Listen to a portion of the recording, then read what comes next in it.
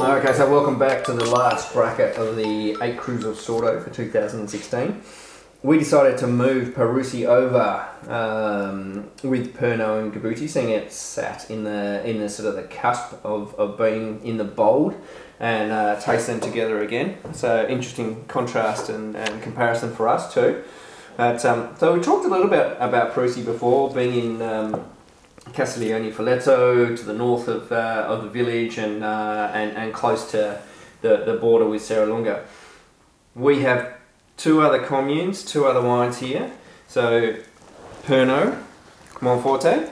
Perno from Lower Monforte. So it's one of those three large Cru of Monforte, which is Bussia in the north, and then Ginestra, the Great Ginestra, and Perno. All three identifiably Monforte, but all three with different characteristics.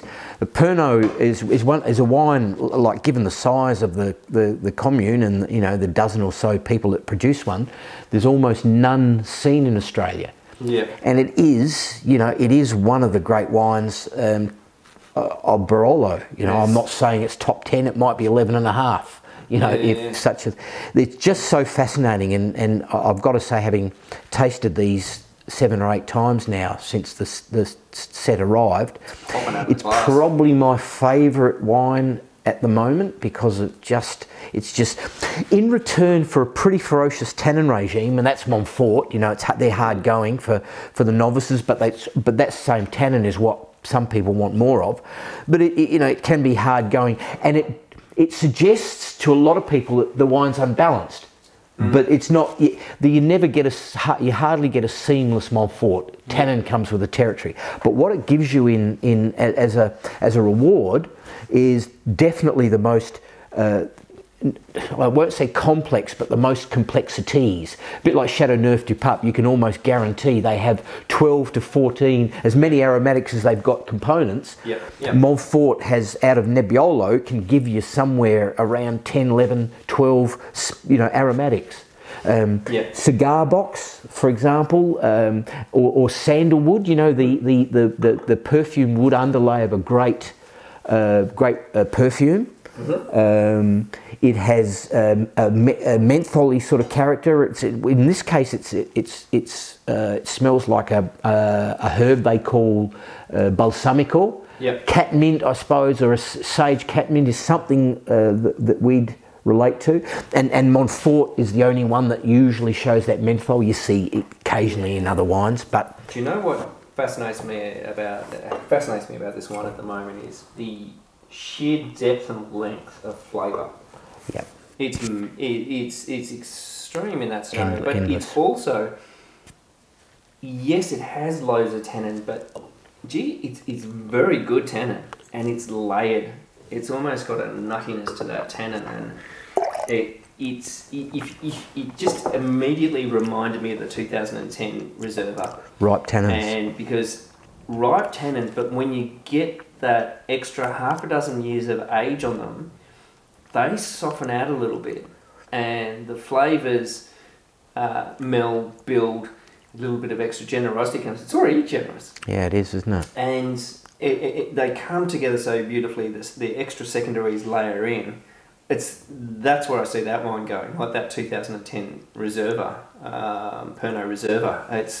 It's looking very good. Yeah, exactly. A great wine expands on its base over time. Really good wines get shown up by their age. They contract. This will no doubt just keep expanding for a number of years for sure. Very good wine. Very good beauty. Wine. I thought you'd like it. So Gabutti's an interesting one. Also, Capilano's vineyard. Gabutti in Serralunga, so that's a pretty big name, and shows the standard of the vineyard.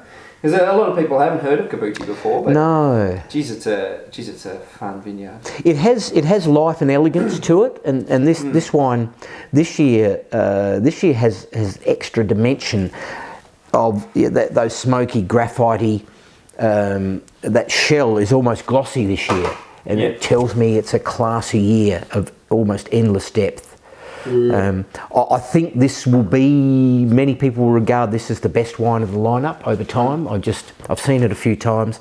Everything about it, its fascination, its proven layers, the power in the mouth, but the elegance and the length of flavour will mark it as potentially a great wine of the vintage. And I'm careful about using that word greatness. Because and about wines that I'm associated with, just go easy. But I think this wine might be a great. Well, and for me, just looking at that wine, what I'm seeing in here is definition, beautiful definition, line and length, beautiful flowers. The sophistication in the tannins over the tannins of Monforte, which are a bit more robust. Immediately. Well, I mean, where else could this come from? This is Serralunga, and it's why people are paying big money over there for the acreage, and it's why a lot of people, this is their foremost commune. You know, whether it's Winery Onda or Cereta or Blumen. Lazzarito or Francia, you know, it is, or Giacosa Zarocchia, Falletto. How many good of the great wines. And it's interesting when you look at the maps and the definition that's been given to the Crus in Serralunga. Serralunga, along with Castiglione Falletto, have to be the two most defined in terms of allocation to individual Crus. I think the work that's been put into that has been put into it for a reason. They're certainly two great communes. This year's Gabutti is definitely something special. Yeah, it is. It has everything. It has everything. It is a very, very complete wine. Yes. Porcini, mushroom or beef stock, smoke, good cigar. There's a little bit of cherry cola, fennel seed. It's the layering, the complexity of that wine, and still the incredible core of fruit. There's so much energy to that wine, so much lovely, lovely perfume. It's not ponderous. It's elegant, isn't it? It is super refined, beautiful, beautiful wine. Which means we have to have a quick scratch and sniff of Parussi again, so we chuck it in the bracket. Have a look. It's the basket of flowers. See, it echoes the previous bracket. You know, the basket of flowers. Probably a little fresher flowers than the other wines. That might be the essential difference. You can actually smell new, fresh things about it, fruitiness and flowers.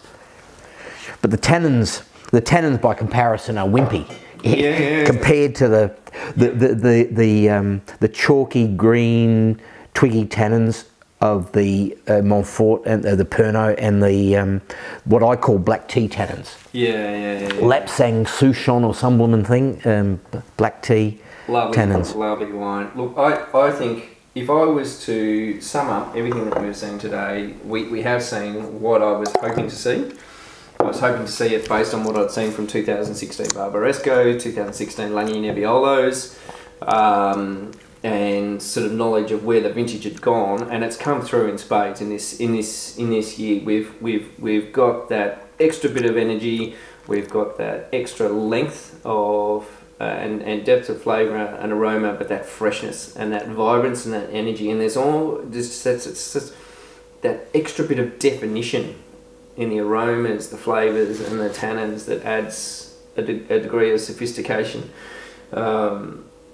This is undoubtedly a great set of wine, and one that I think if we do that exercise, and even if we manage to do it once every couple of years and have a look at the bracket, you'd get so much from it. It's a wonderful set of wines.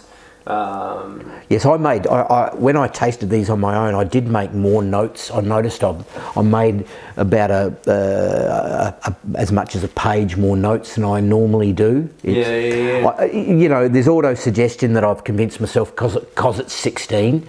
But no doubt, just the things you need to write about them, you need to talk about. It tells you that you've got a hyped vintage that's every bit there is something very, very special with these wines. So, look, I hope you enjoyed our little exploration of Barolo. First batch of 2016 through the system. Bloody wonderful wines. We do have Alyssa. Is it Elisa? Yeah, Elisa Sordo, the young dynamo partner of Giorgio Sordo, coming back to the market. I think Australia has some attractions. You know, it's a fun place, and you know, people have fun as they're talking about serious wine. So she reckons that's not a bad combination. Yeah. So she's coming back in May, and so we're going to organise a bunch of dinners. David will hopefully be able to make it to a couple of them.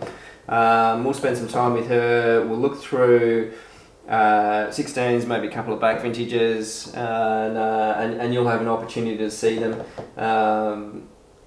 So great to see these. Thanks for air freighting these over for us to have a look at. So yeah, shout out if you've got any questions, any queries, and we'll be happy to help you out. David, thanks so much again. Might do this again someday. Yeah, an excellent experience. Thanks, mate. Alrighty, beauty, and we'll see you next time, guys.